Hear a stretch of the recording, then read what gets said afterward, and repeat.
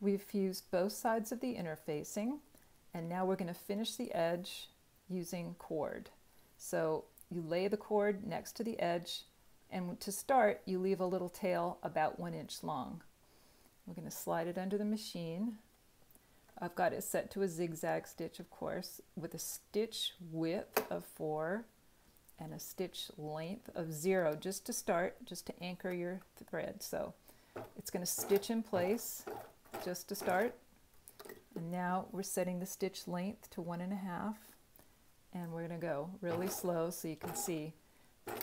Now, the needle, when it goes down to the right, it's going to the outside of the cord, and on the left, it goes into the fabric.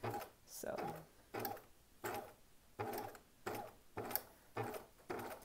it's okay if the needle does not bite into the cord. It can just float to the outside.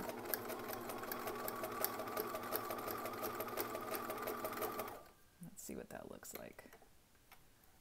There you go.